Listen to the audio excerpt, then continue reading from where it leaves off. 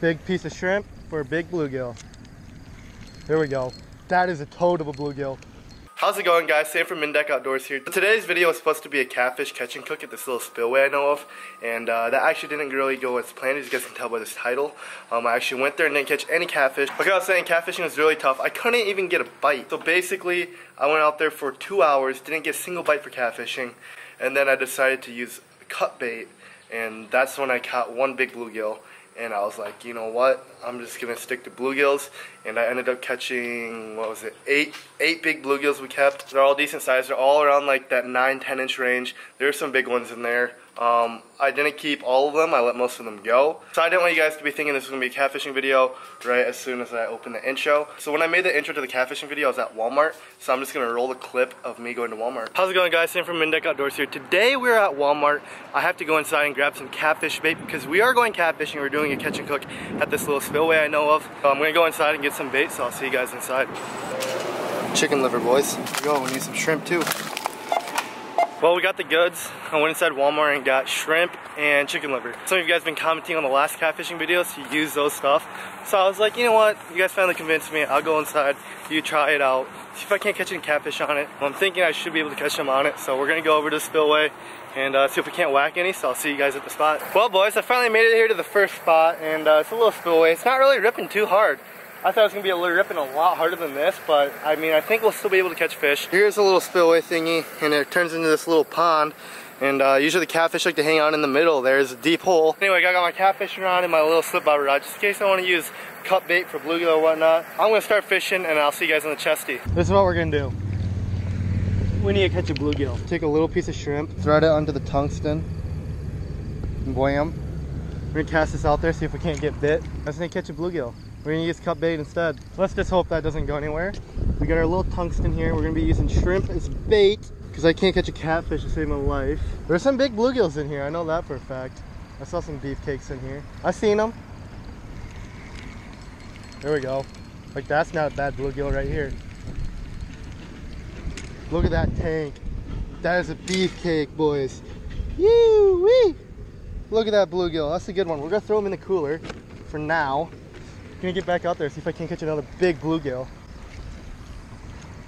This little spillway is hidden with big bluegill, I guess, eh?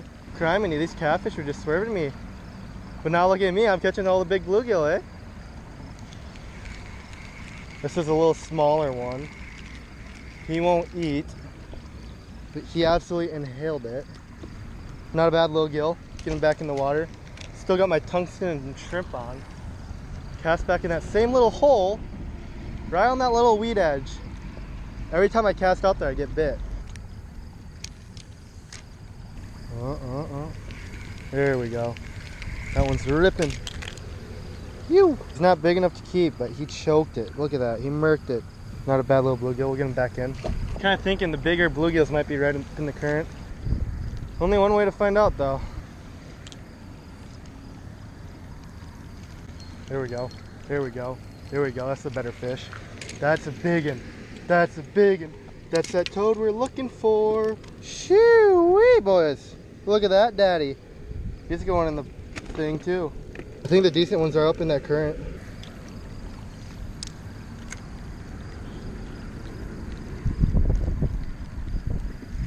Yeah, oh God, that was a big one. That was a toad. The one I just had on was absolutely giant. Oh no. That was such a big fish. Such a big bluegill for in here, dude. That's it. There we go. Look at that. Another good fish, dude. Another big bluegill. Oh my God. Look at that. Third decent one. They're all up in that current. We're just using a little piece of shrimp and a tungsten. And they seem to be liking it, so we're just gonna keep sticking with it. There we go. Oh, another toad. Another absolute freaking toad. Okay, he's not that big. This one we might throw back. That, not another bad bluegill. What is that, 4? We'll do a couple more. We don't need too many. Big piece of shrimp for a big bluegill.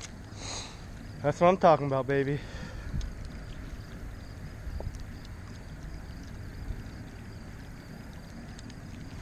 There we go. That is a toad of a bluegill. It's a bass! What the heck? What in the Sam hell? There's bass in here? I guess bass like shrimp too. Look at that. Little bass came out of this little spillway. Get him back in the water. I thought it was gonna be a big old bluegill, boys. I felt drag ripping right away. I was like, oh shoot.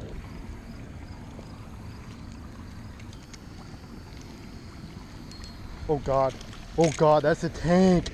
That is a tank. That is a tank. Oh my God. That is another big bluegill. You need to get back in there. This is the most insane bluegill fishing I've ever done. Oh my God. I thought he was a snag. Oh God, dude. I'm getting pumped, dude. This gets me going right here, baby. Big old bluegill, nothing better. Out of a tiny little hidden spillway. Bet. Doink. Oh, that's a good one. Oh, no, he's small. He's a lot smaller than he's still not a bad one though, boys. Shoo. Not a bad one. We'll get him back in. Still a decent little fish. Already getting bit. Let him take it. Wham, set the hook. Got another bluegill, boys. Crime in knee. This one ain't bad either. We'll let him back go though. Wow. Catfish were just not my friend today. Do you have it? Yep. Oh God, that's a tank. He's big. He's big. We'll keep. I don't know. Yeah, he inhaled it. He absolutely murked it. Oh God. Not bad. Another little bluegill. We'll throw him in.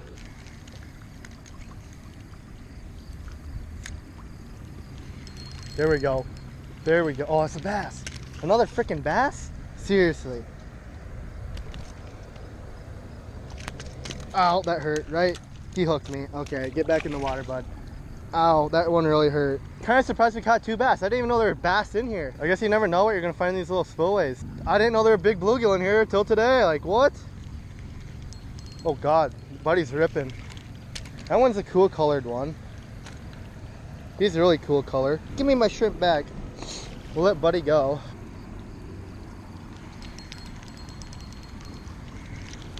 Buddy's pale as all can be. Buddy's like an albino. Sheesh. Literally instant, dude. Literally instant. Oh God. They fight so hard. Look at that. Not a bad one. We'll get him back in the water. I'm not getting much luck on the left side here. There we go. He would be another keeper, but I'm going after King Daddy. One. Not bad. Get him back in the water.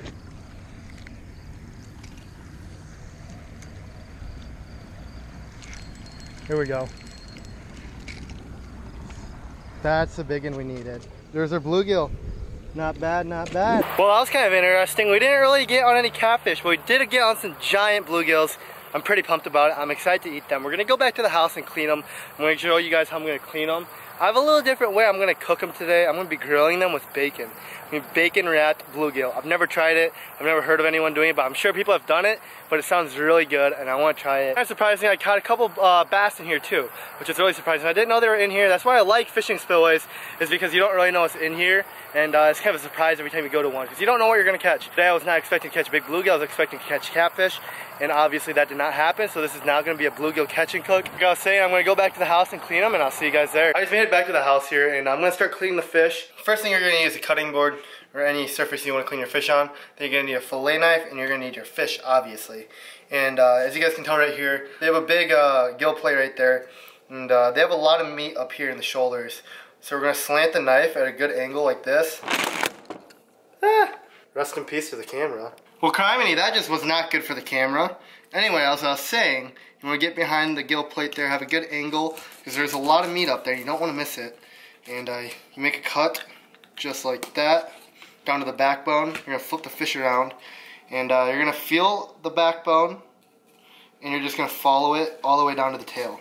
You want to make sure you don't go through the backbone, because that would just not be good. And as you guys can tell, I don't know how well the lighting is, but you're just going to go back through, get it all the way down to the ribs,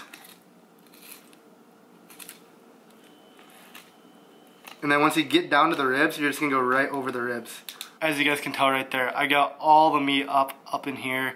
I left a little down here by accident, but that's not a big deal. You're not missing out on too much. And then you're just going to take your fish, find where the tail is, get a good flex in your knife, and all that meat should come off the skin. just like that. That's the skin. We don't want to eat that. And then you're left with this juicy looking fillet. Not a bad fillet at all off a little bluegill. This is going to eat up good. We're just going to throw it in a little bowl of ice, kind of get the blood out and whatnot, kind of wash it out.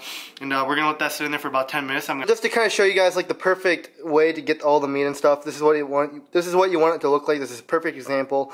As you guys can see, I got all the meat off up in here, down on the tail, down below the ribs, and over the ribs. And you end up with this lovely piece of meat. You just gotta take it off the skin now. And as you guys can tell, this is all meat you can take off. Alrighty guys, it is time to prep the fish and turn on the grill. We're using the grill today. I think she's going, I'm not sure. I'm pretty sure she's going. Anyway, we're gonna let that sit, warm up, and I'm gonna go inside and prep the walleye. I'm gonna show you guys how to prep them. You're gonna need two things here. You're gonna need the fish, the bacon, and the toothpicks. I guess that's three things, isn't it? Alright, so you're gonna need one of the fillets, and then you're going to take out a piece of bacon, just like this. We're going to scrunch it up. Do it like a little ball. We're going to take some bacon, wrap it up. Take a knife, cut it right here. And you're going to take a toothpick, stab it through. Make sure that thing is tight. Bam, there we go. Little bluegill popper. We're going to pop it in there. I'm going to do that to all the bluegills, and I'll see you guys when we're done. So we got all the poppers here. We're just going to take a little bit of Cosmos Honey Killer Bee and sprinkle just a little bit on, just for a little bit of seasoning. We're not going to need too much, just kind of sprinkle it on. You want a good coating. Get a nice even coat on all of them, and blam, it's ready. Let's go check on the grill. Okay, well, should definitely be higher. We'll turn up these, I guess. Close it back up and see where it goes. Interesting. The grill's not warming up, but we're still gonna throw them on. It might just be a slow cook today, and we're kind of running out of light here, so we're just gonna slap them on there, hope for the best. So we're just gonna take one of our lovely poppers here, pop it on the grill, hope for the best. They should cook. You want to cook the bacon, and as long as the bacon is cooked, the walleye or the bluegill should be cooked too. So we're just gonna let that cook for a little bit, for like 5 minutes, and we'll come back out and check on them. Well, it's been some time now. I think the poppers are ready to be flipped right now. So we're gonna go check on them. The grill still says over just a little bit 200, but I think they're ready to flip. Ooh, yeah, you can see the bluegills flaking. That's good. We're just gonna flip buddy. I think it's hotter more towards the back. We got them all flipped and ready. Close that. They're cooking pretty slow. I think we gotta give them like another 10 minutes. The bacon didn't really look that ready, so we might have to throw them on the pan. I don't really know. We're gonna let them cook for just a little bit longer, and I'll see you guys when they're ready. Well, like only an hour later, I finally got the fish off the grill, and I have a story for you guys. So it was taking a while, like I was saying. It was only at 200 degrees, so I was just going to slow cook it. And I go outside to go check on them, and all of a sudden I look at the temperature. It's like 400 degrees, it's ripping. And I open it up. It's like the whole thing is on fire. It's like not the whole thing is on fire because of the grease, but like the grill started to like work, like legit work again. So it was like I sat on the highest thing because it's taking so slow. And it must have just, the grill just must have automatically just magically wanted to work all of a sudden. So it automatically just started ripping really hard, like flames, full heat. And I look at the things and they're just KO'd. I'll show you guys. As you can tell, they're pretty crispy on the ends. The other side will kind of look like that. So they didn't turn out too bad. I mean, yeah, they're a little crispy, but they should eat fine. At least the bacon isn't raw. That is the most important part. And anyway, the toothpicks were like brittle, they were like breaking and stuff because they were like burnt, like I was saying. So I replaced all the toothpicks with new toothpicks so I can easily handle it without burning my fingers or my mouth. And I'm just gonna let them cool off. Alright guys, they are cooled down and it is time to eat. That's what it looks like, not too bad on the other side. So we're gonna go in. Cheers, boys. I'm hoping this is gonna taste good. I've never tried this before, so fingers crossed. I'm gonna go in for a bite.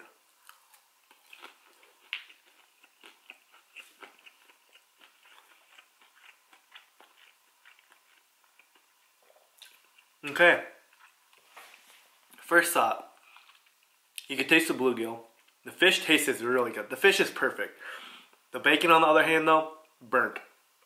You can really taste the burntness. So if you like burnt bacon, it's not bad. But we're going to go in for a second piece. So cheers again.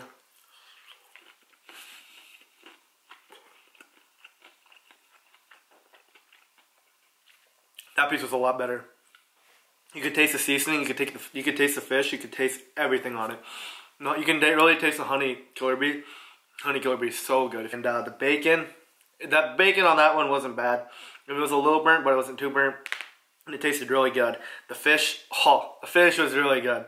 If you guys have never tried this, I would definitely recommend it. I'm definitely going to be doing this a lot more. Because we do this with like ducks and stuff and put like jalapenos and stuff.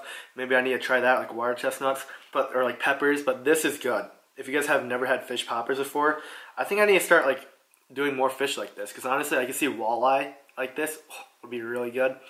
Anyway, I'm going to finish working all these and I'll see you guys after. So I just got done working all that fish. It was so good.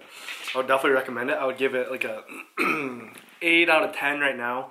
I think if I would have burnt the bacon and put like peppers or like jalapenos or something on there, it would make it 10 times better. Anyway, it was really good.